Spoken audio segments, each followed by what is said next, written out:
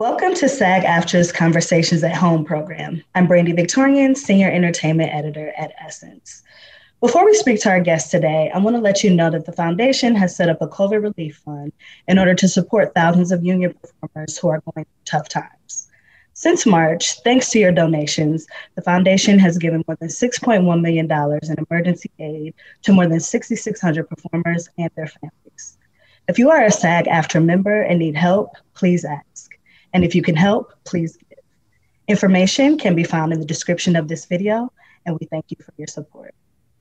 Now, without further ado, it is my pleasure to introduce Rutina Wesley, Dawn-Lyen Gardner, Kofi Siriboe, and Lauren Wolkstein of Queen Sugar.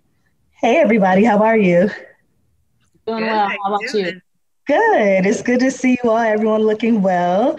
We know, for season 5 of Queen Sugar, things sort of got turned upside down, and Ava DuVernay, creator of the show, really decided to revamp the storyline and infuse COVID-19 into the plot line. And so, Lauren, I would love to start with you and ask what that change looked like from a production standpoint and what it really took to make this season happen.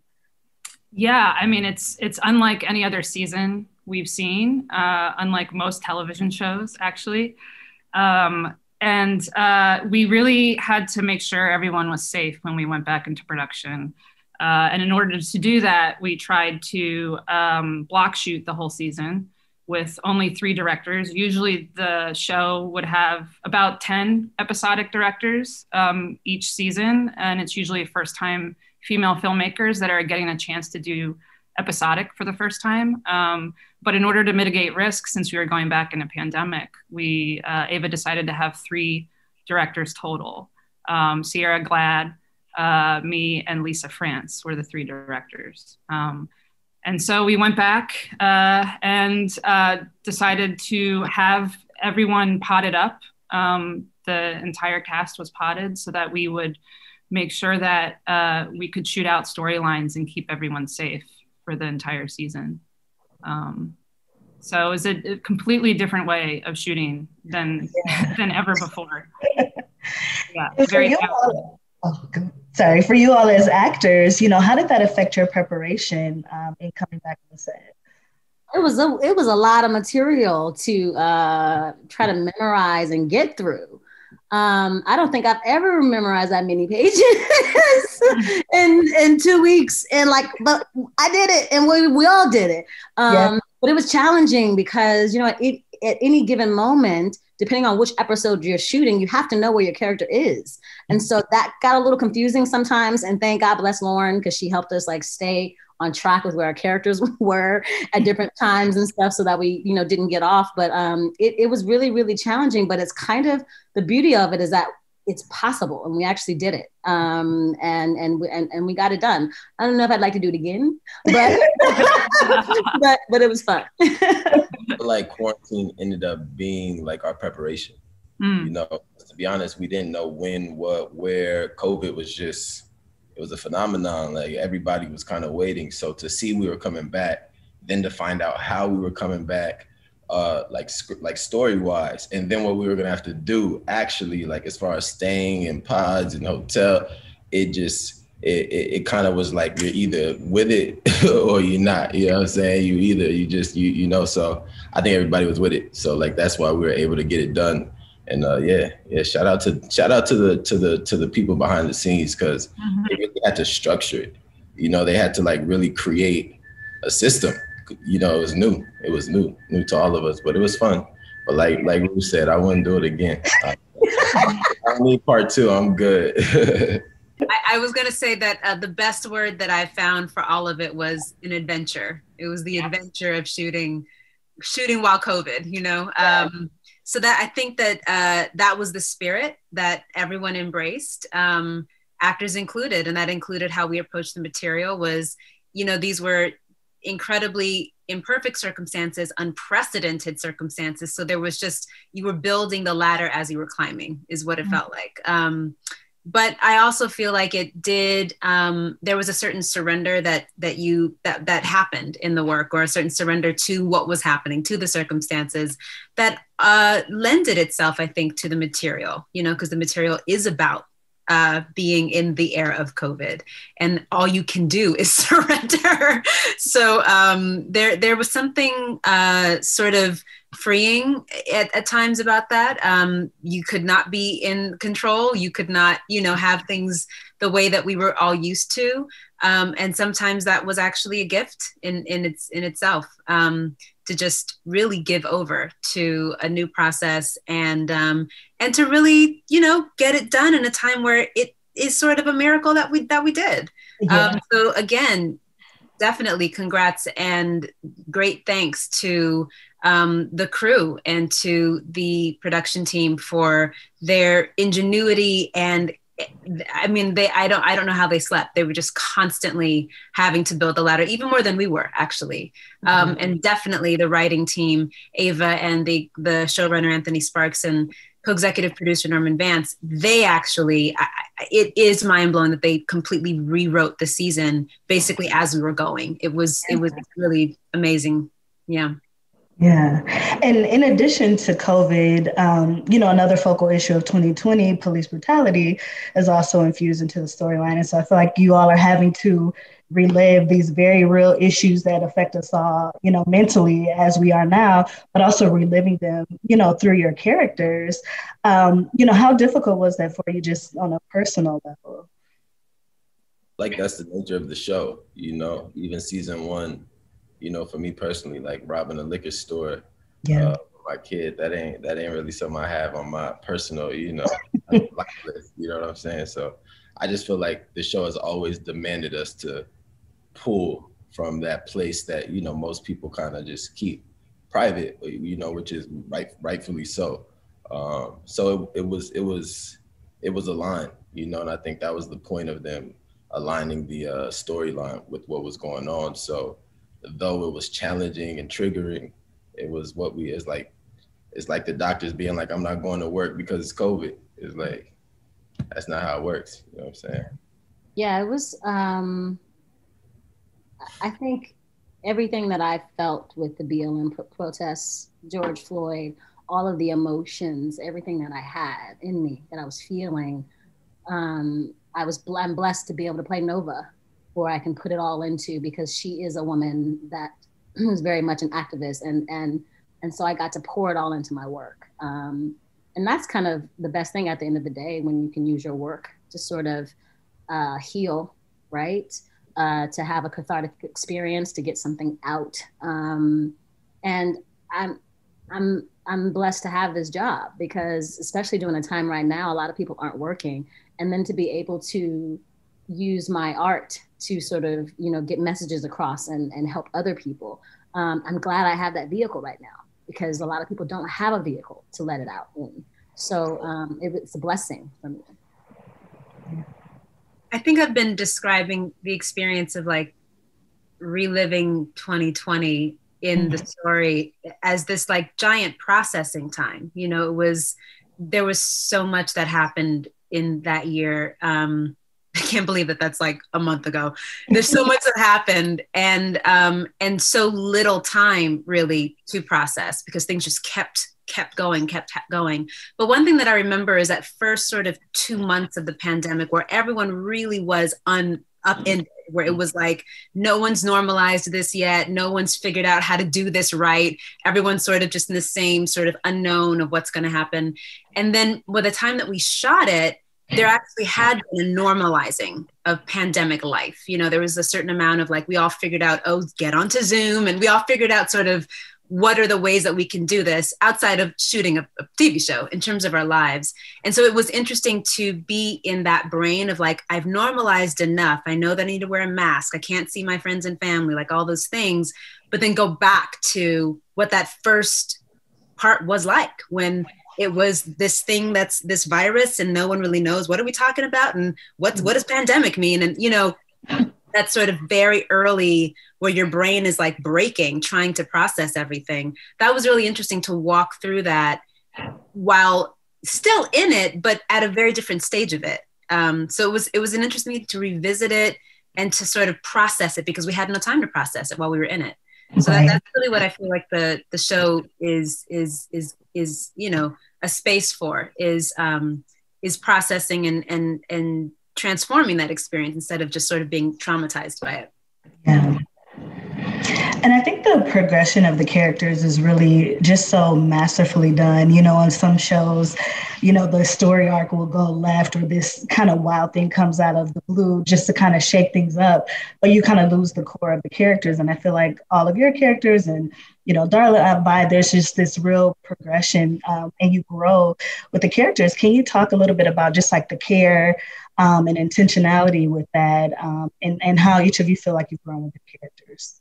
You know, it's interesting. I feel like when I first started with Sugar, Charlie was this opportunity for me that I was so excited coming into it, not just because she's, you know, oh my gosh, she's such a bad, you know, I don't know if I can curse here, but such a like, you know, ball buster. And she's, you know, she's just like, she's that girl, she's that woman. That actually was like, that's cool. But the part of it that I was most excited about was basically peeling her skin back and seeing that that muscularity and that bloodiness and all that mess underneath that we all have, that we all, when it comes down to it. And so that was actually my excitement. What I didn't expect though was just how much I would learn from her and learn in the process, in the dance of playing her, about, I guess, what it looks like to evolve.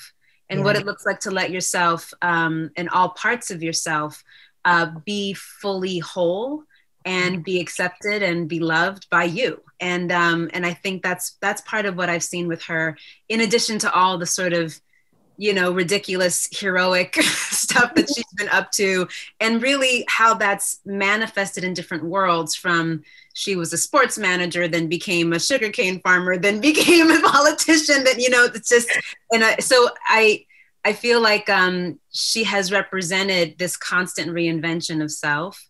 And in the middle of that, like what's most impressive to me about her isn't actually all those heroics that are outwardly so impressive to the world. What's most impressive is the way that she's journeyed inside, and how she's gone from being fairly fractured inside to being much more whole and much more connected to her family, to her community.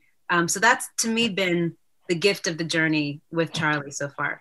I love listening to Dawn talk. It's Shut up, bro. You're just so articulate. Can you kind of give me the question again? Just about the progression of your character throughout the 5 seasons, and you know, how you feel about how the character has progressed and how you've also grown with the character. Yeah, see, I feel like it's really been a natural process because we didn't know where the characters were going, you know? So like every single episode and every single year has been like a discovery process. So like, I know for me, putting yourself aside to like give space for this character, you know, and having to like give space for this character's emotions and to like really compartmentalize it and try and like really say, okay, this is me. And that's Ralph Angel. So that really makes you have to look at you, you know, and like, if that's your job and your job is to give as much of yourself, it takes a lot of like reflection, a lot of work, and a lot of acceptance. You know, you got to be kind to yourself. You see in the show, like, you know, it's a show, but like you're watching people go through a lot of shit, you know, and like the journey of that. And like they have support systems, and like, you know, they all have different types of support systems, but just to be able to navigate all of that and again, compartmentalize it and allow it to build you. It could either consume you and become a burden, which it does feel like some days, or on other days, it could be the biggest blessing and the biggest lesson, but it's like cup half full or half empty, depending on how you look at it and how you approach it, you know? For me, I think, man, that's one of the greatest things about playing Nova, is that she's been so many places. We've seen her go through so much and learn so much about herself. And I think the biggest thing I've learned from Nova is, I think, how to care for those that you love. And one thing that happened with the book, you know, I feel like, you know, Nova went around and asked for forgiveness before she asked for permission.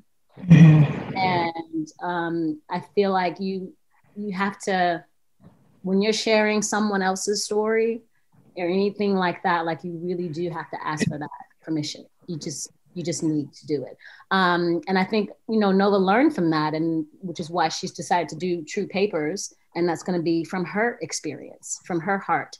Because you should start with self first before you go telling somebody else's stuff, and you haven't even really told your stuff, So it was a huge lesson, and just the care, because I really love the way when we see her care for her family, and now we've seen her care for and try to heal Charlie, those moments, I really love that, because Nova is a healer.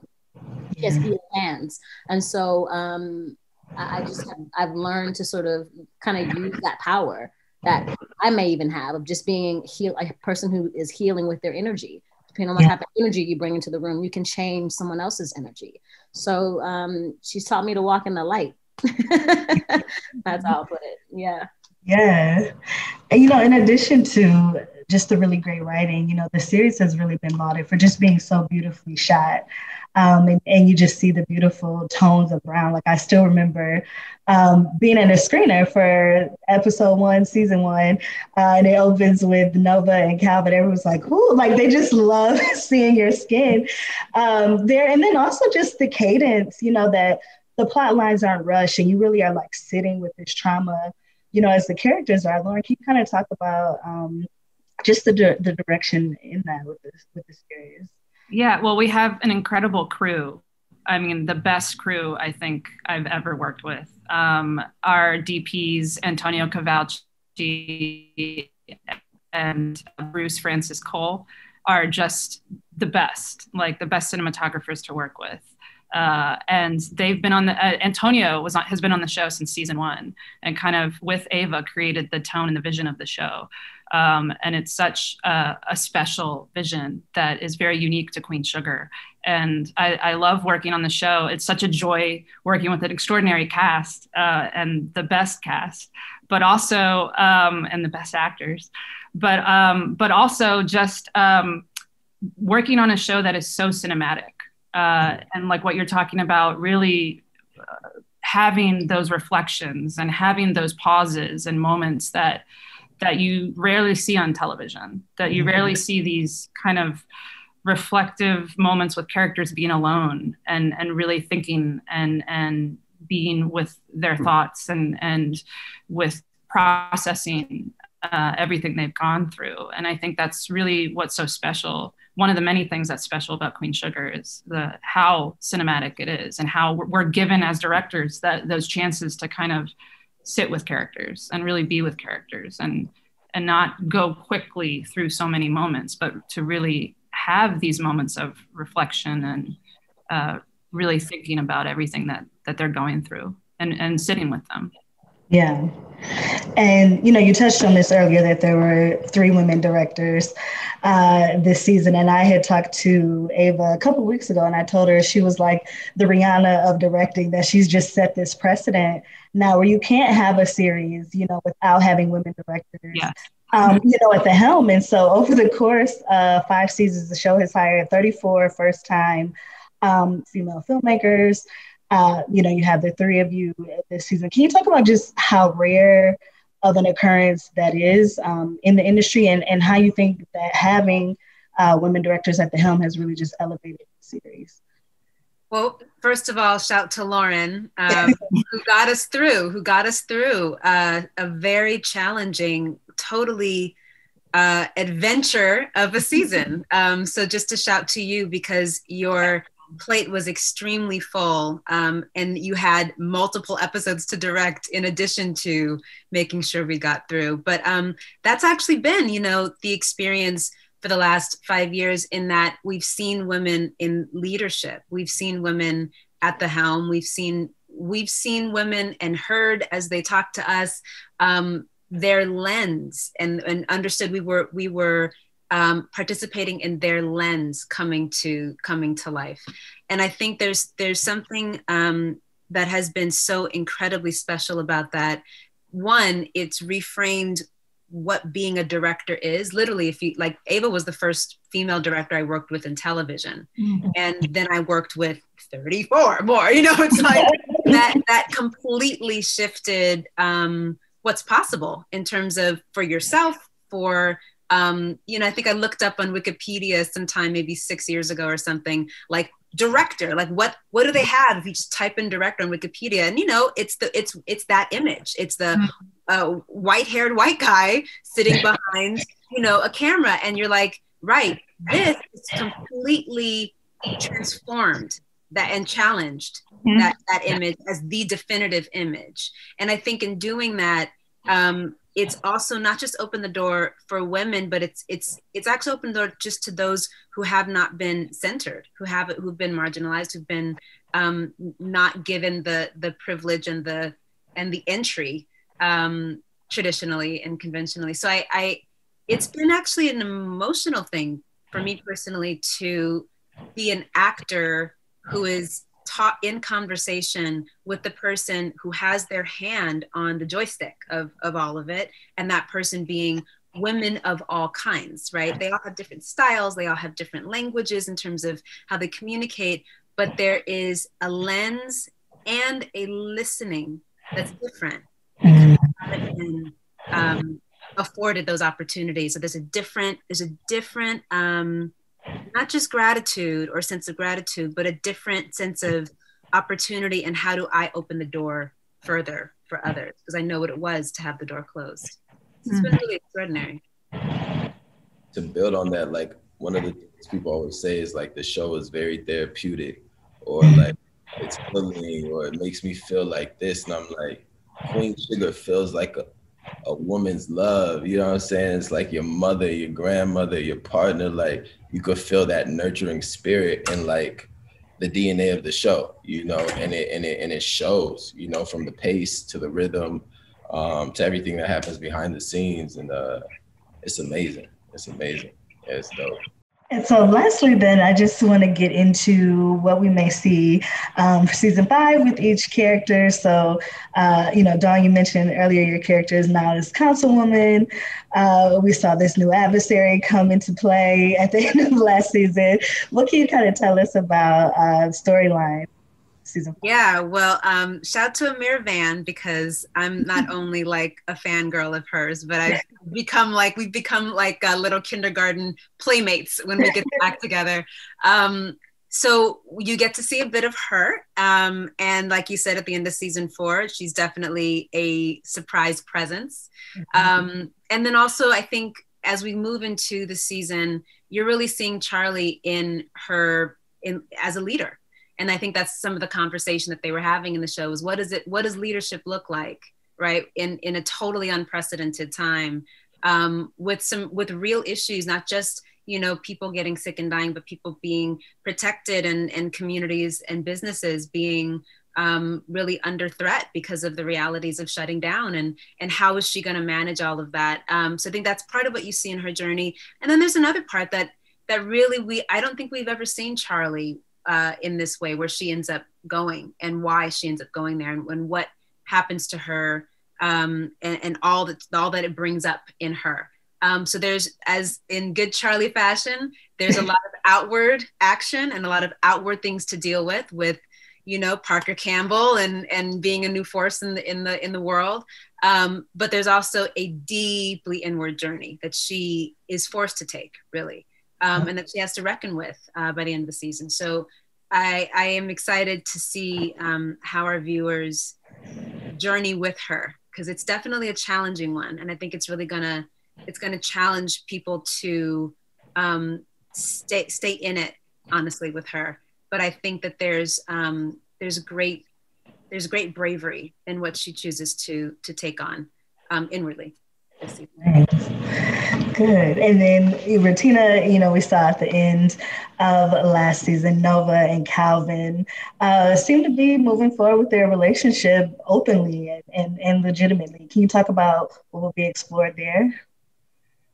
Yeah, I mean, because he met the family. It's like, hey, what are we gonna do?